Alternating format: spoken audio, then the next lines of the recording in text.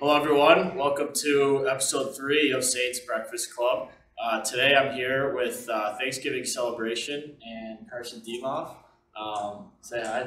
Thanks for having me. Yeah, no problem. So essentially I just want to start off this interview by asking you, where you're from and where you played youth hockey and what that experience was like, and we'll head from there. Yeah, I was born in Scottsdale, Arizona. I grew up playing for the Junior Coyotes.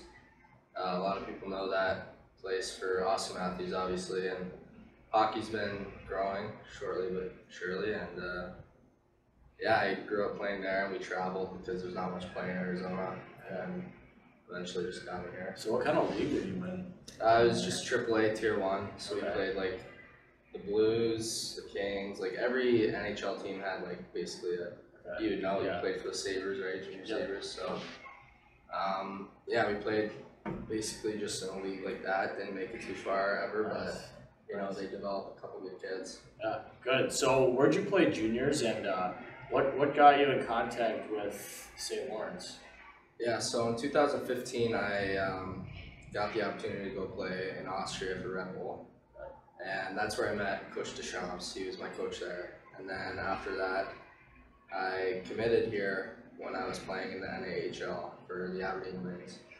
And then the year after that, I was in Sioux Falls in the USHL, and then I came here. Nice. And what was that experience like in juniors? I mean, for a lot of guys, well, especially you, like leaving all the way to go to Austria, what's it like moving away from home for the first time?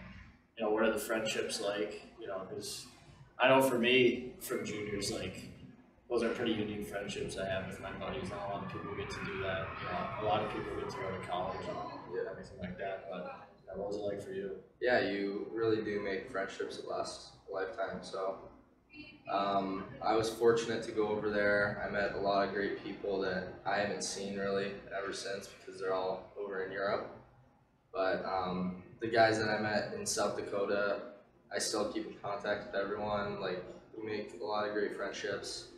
I knew Sampo Ranta, who's playing for Minnesota now, Hospital, who's committed here. And so, I mean, guys do, it's funny to see where guys go after you're so close with them, so it's pretty cool. Yeah, absolutely. And what's your experience like been this year so far? Obviously, we've had, a couple ups this year, but for the most part, downs as in, in the win-loss column. And what's that been like? And what's your adjustment to college hockey been like, starting with day one of walking into campus to, the season starting? Yeah, I mean, it really is the next level. Like, it's faster, stronger, tougher. Everything is elevated. And even though our record doesn't show it, I think that we are a very positive team. We are always up on the bench. We're always helping each other out. So, I mean, my experience has been great. I wouldn't trade it for anything either. And it's awesome being with the guys. Such a small school. So it's not a far walk anywhere. You always have someone there for you.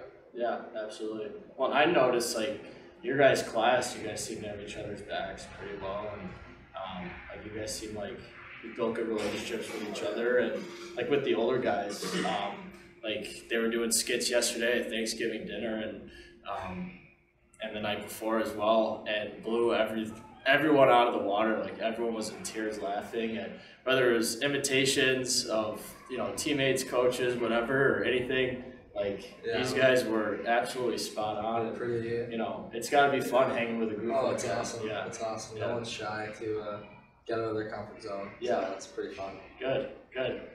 So one thing I've asked every player to do is tell a funny joke that you come up with, and tell a funny story about a teammate, something that's happened this year.